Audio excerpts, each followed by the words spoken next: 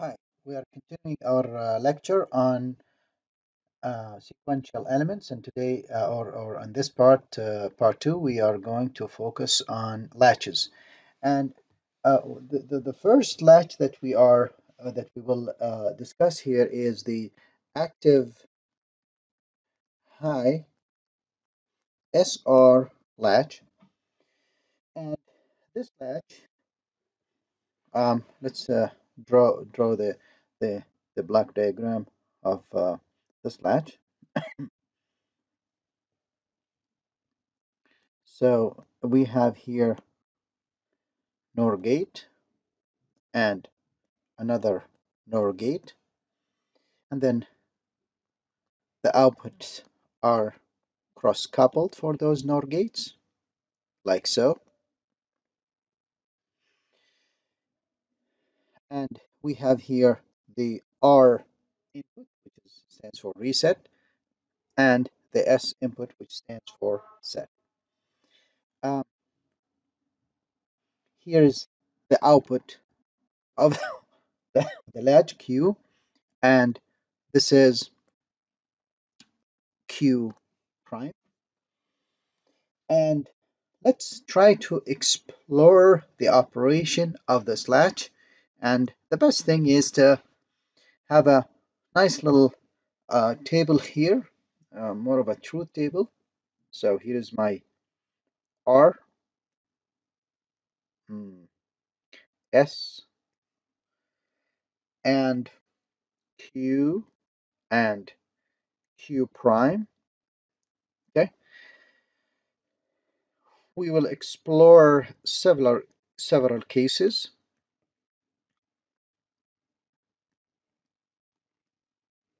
Okay, and let's divide this like so, and this one, and this one.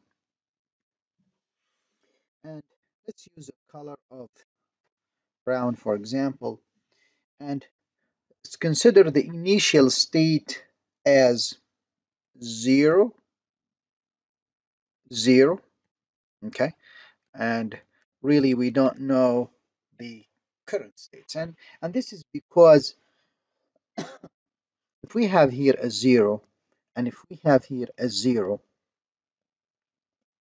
then the output really is dependent of this one on Q prime, and the output here of this, so here the output will be dependent on the Q prime, and the output of the Q prime will be dependent on Q, and with no prior history, I cannot determine what's the output. So at this case, the Q and the Q prime is they are unknown.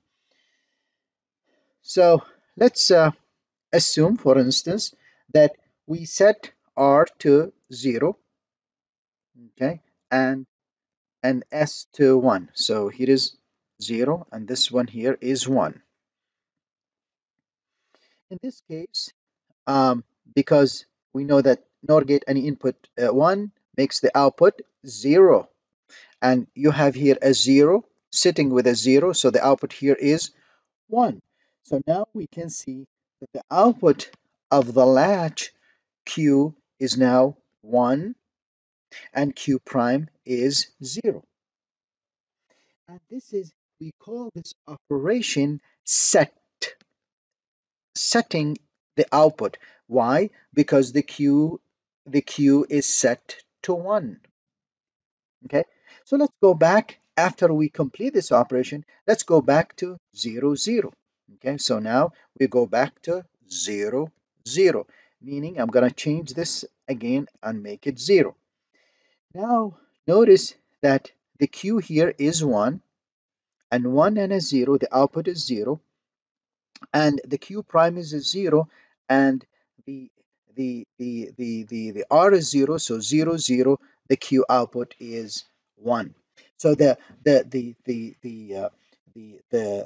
latch will stay at its output 1, 0. So this is really the combination 0, 0.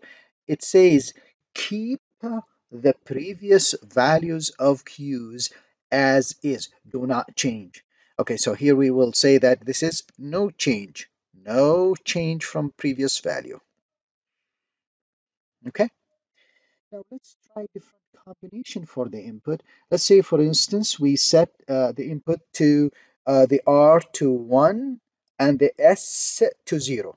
Okay, so let's set the R to 1 and the S to 0. And in this case, when you have a 1 on the R and a 0 on the Q, so this output becomes right here 0. Okay, and then this is a 0 here. Okay, with with the S of a 0. Okay, so the S here, let's clean this up a little bit. S is 0, 0, 0. The output becomes here as 1. So the Q is 0 and the Q prime is 1. And because we have set the Q to a 0, we say that this operation is a reset for the latch. Okay, a reset for the latch. Now let's go back to our 0, 0 operation. So the R now becomes a 0. Okay, so notice that here we have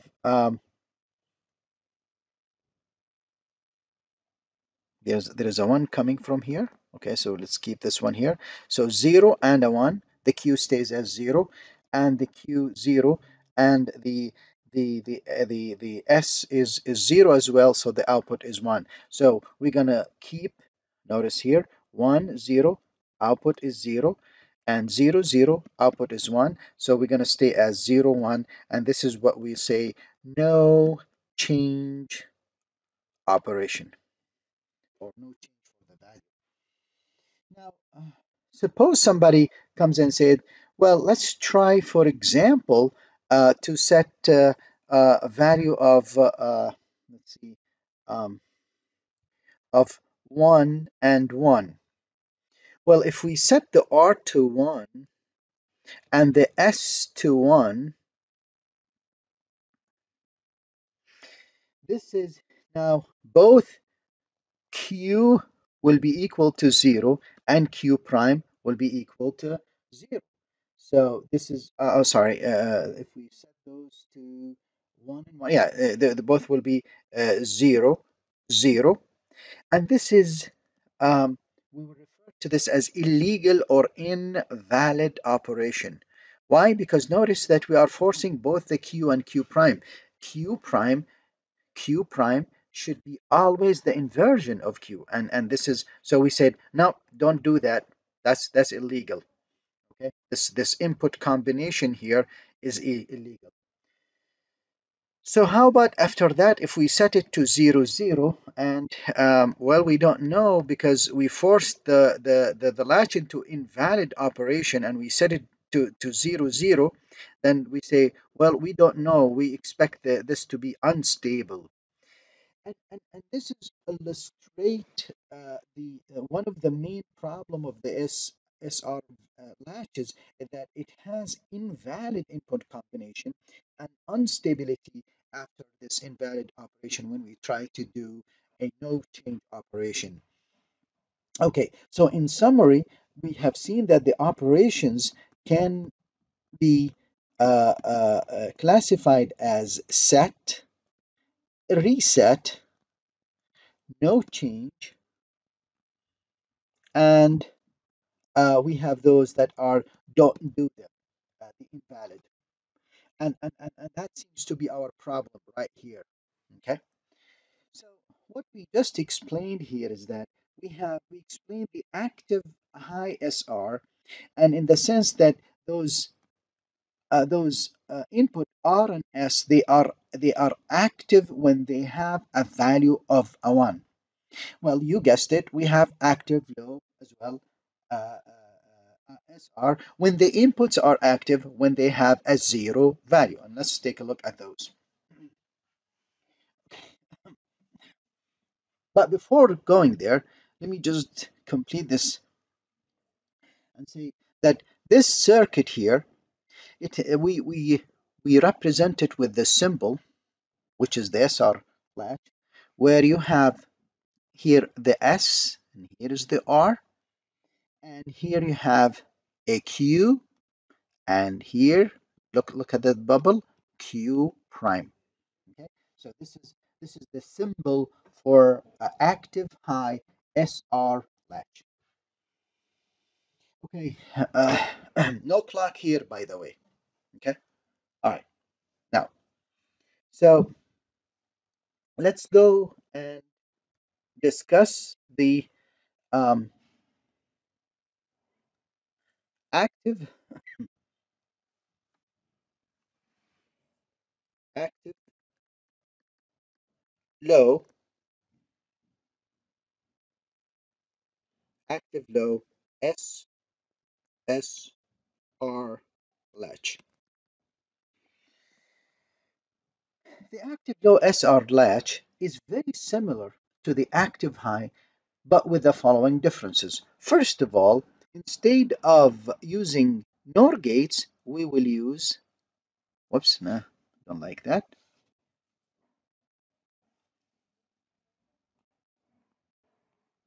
NAND gate. Okay, this is set and reset.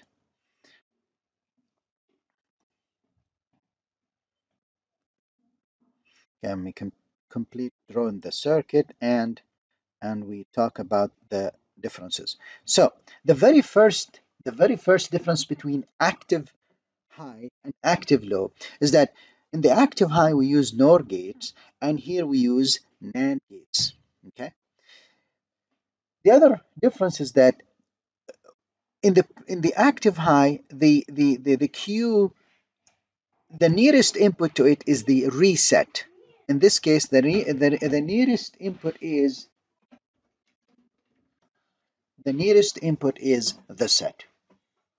Okay. So now let's take a look at the truth table and explain the operation of this latch.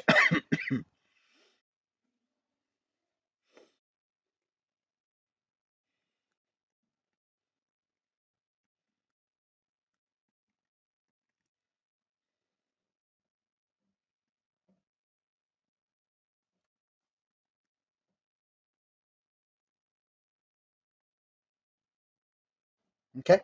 Now, suppose we start with a 1-1 operation. And in this case, we wouldn't know really the Q and the Q prime because it depends on the previous history of the latch. Now, suppose now we set the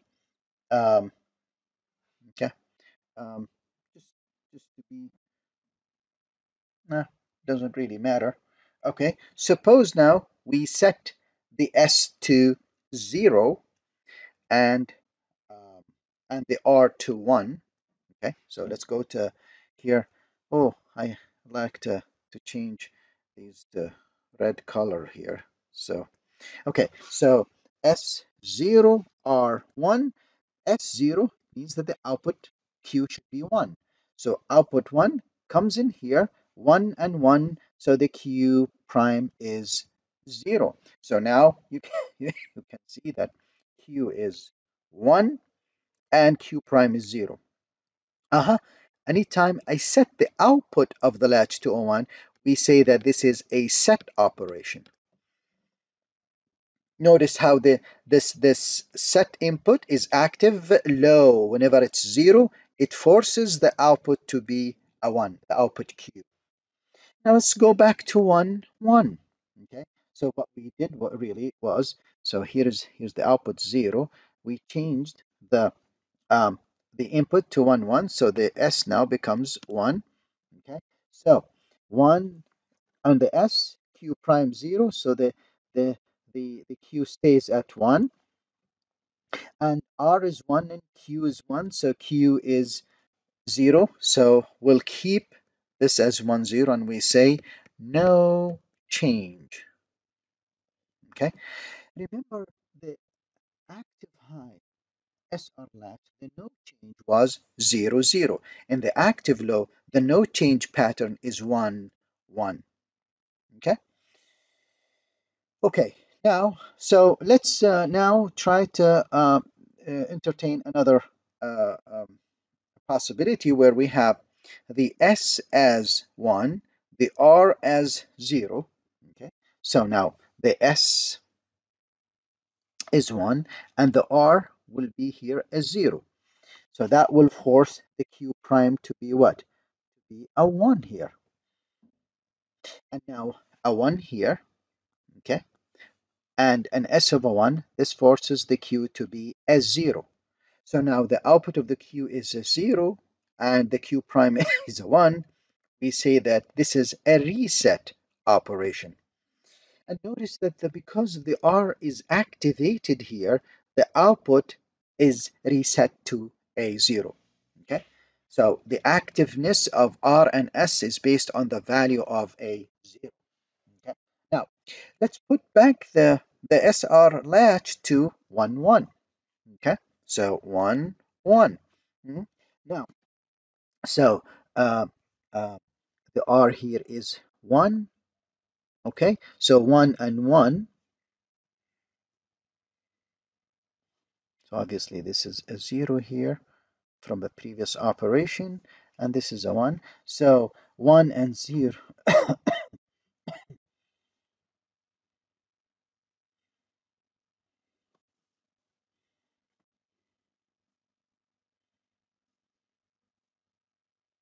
So the R is 1 and the Q is 0.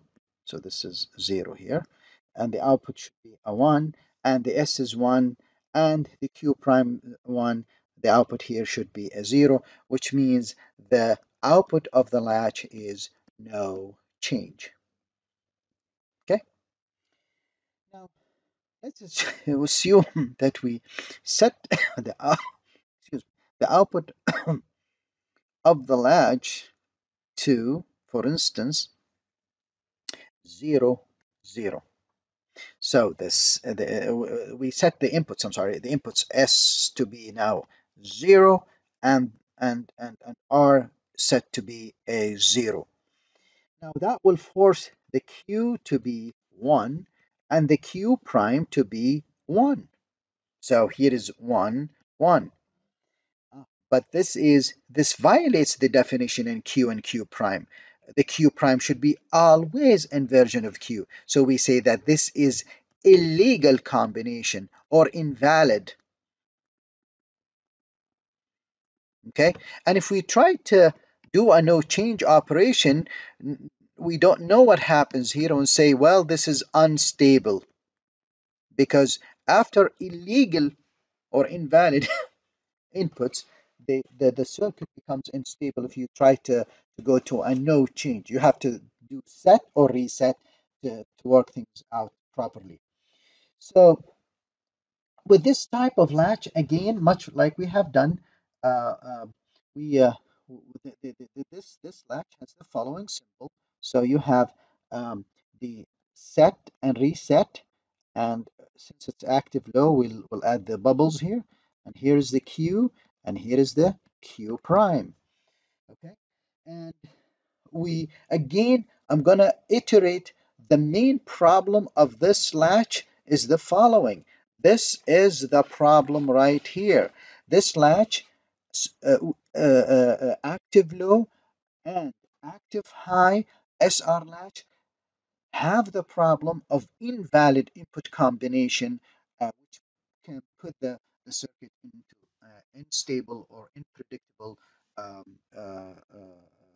operation, and this illegal value is problematic. And so we'll try to remedy this in the next latches. Okay?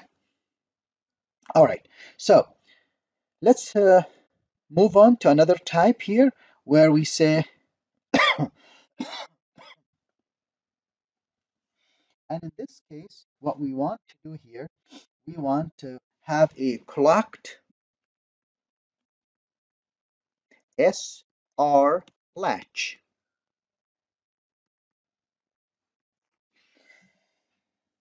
And the clocked SR latch basically it's a latch. Notice that from now on we'll use these symbol symbol diagrams more and more. So this is our SR inputs, and here is our Q, and here is our Q prime, and we will add a clock here.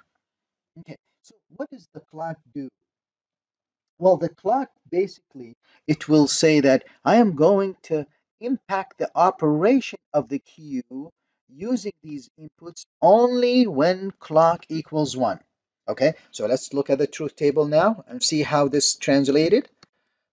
Okay, see if we, oops,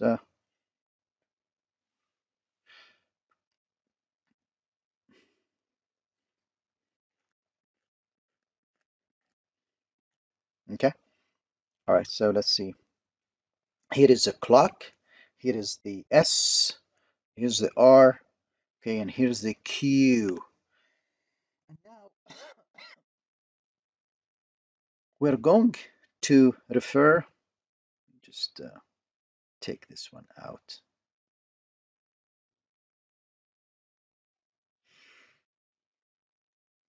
We're going to use now something called qt plus 1. Ah, what is qt plus 1? Qt plus 1 is the next value of present q. In fact, present q, we would like to refer to it as qt. So qt plus 1 is the next value, and the present value is qt, the output present value, and the output next value. Okay, so if we have a clock disabled, right? So no matter what you do with your SR, okay, there will be no change. The Q will be as it was set before. Now, when the clock is 1 and SR are zeros, then there is no change, which means QT plus 1 will be equal to the previous QT. In fact, here no change, it means equals QT as well here. Okay, what happens if we have a clock and we have the reset activated? Then the next Q will be a 0 because of the reset here. And if we have a clock and set is activated, the Q will be 1. And if we have a clock and we have 1 and 1 here, okay, so this is not valid or indeterminate. Okay, and you can see that we are talking about, by the way, active high here.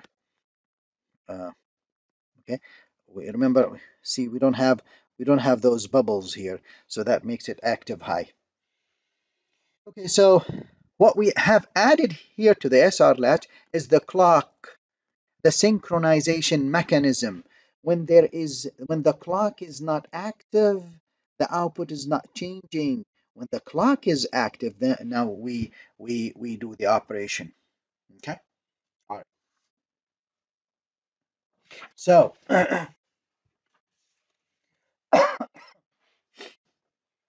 what we're going to do here is that we are going to look at another type of latch, which is the D flip-flop. And I'm sorry, the D latch. Sorry, the D latch. The D latch.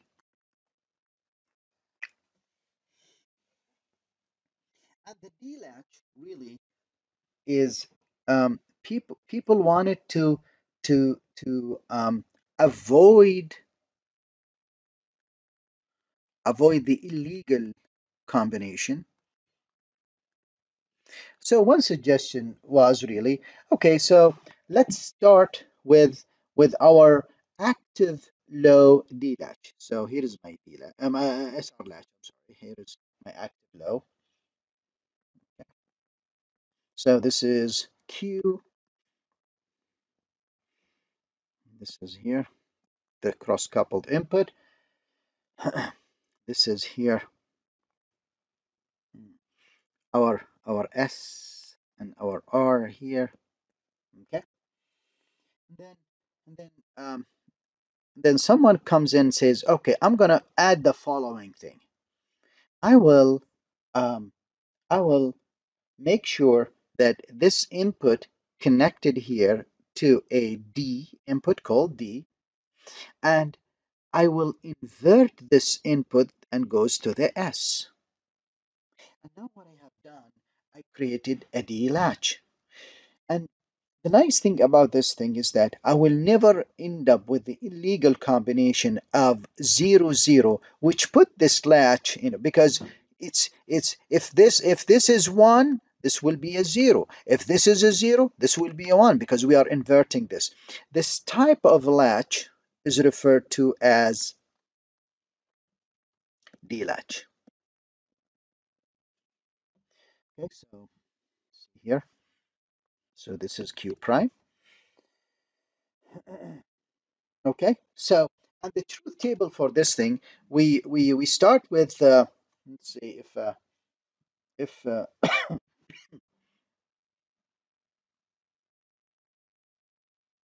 have a Q and have D, and then we have next Q T plus 1.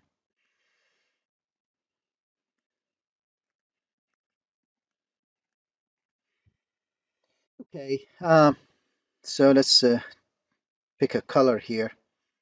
Okay, so if this is 0, 0, 0, 1, 1, 0, 1, 1. Now, if Q is 0, so this is 0 here, okay, um, and D is 0, okay, so that puts Q prime to be a 1, and so let's so this is Q equals here a 0, and Q prime will be okay, so notice that I am using this value here of Q of 0, and this is 1, okay. Then D is set to 0. What happened when I set D to 0? So this is 0, okay, and 0, 0 keeps this um, keep this at a 1, and keeps Q at a 0, because this will stay a 1. I'll have the 1 here, and the 0 is inverted, a 1 here, 1 and 1, output 0.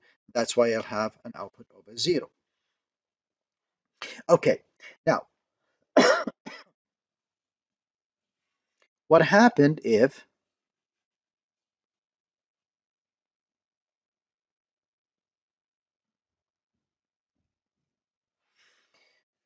what happened if let's see, so take another color here of um, um, green, for instance.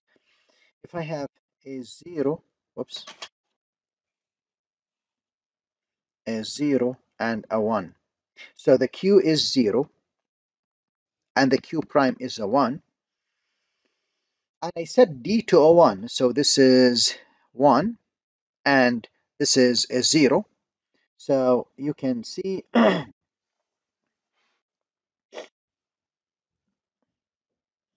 okay, so you can see that this 0 here will force the output, okay, to be a let's see, D is a 1, okay. Uh,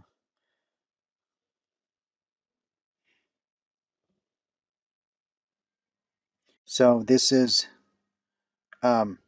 0, and this 0 will force this to change to a 1. Then this one comes in here, trickles down all the way here, 1 and 1, and the output becomes right here 0. And therefore, what we have is that this Q now is 1, which is a set operation. Okay, so this is set, okay, um, and what happened if the Q is initially is zero is one. Okay, so we have to change all of this again.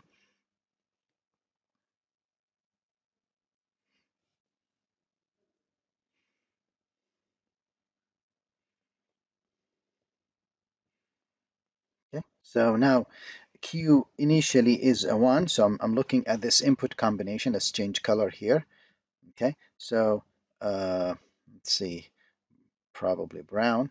Okay, so one, oh, one and zero. So the Q is one and the Q prime is zero, and the D is zero. So D is here zero, and the D prime is one. Okay, so now what we have here is that um, one and uh, one and zero changes to this one, changes one and zero. This change this to keeps it actually to one. So this is one and zero, and this is one and zero. So one and zero keeps the output as is and doesn't change. Okay, um, and the hold on a second. Actually, the output is the Q is one. Okay, so the R here is at zero. So this is activating the reset for the Q. So this becomes now a zero. Okay, and this becomes a one. Okay, and this is the reset operation. And the 1 1 will cause no change, similar to the 0 0. Okay, so no change. So we'll stay at 1. So both of these two operations, we refer to them as no change. Okay, the block, the symbol uh, for the block for the D is drawn as D input, Q, Q prime. Okay, and don't forget the bubble for the Q prime. We can always add a clock to this. So we can have um, a clock input, okay, and then the operation is explained as such here. So when clock, it is D. When clock is zero, no matter what D does, then the Q T plus one, which is the next state, um, will be always no change. So it will be previous state or present state. When the clock is on and D is zero, then QT plus one is zero. When the clock is on and D is one, the QT plus one is one.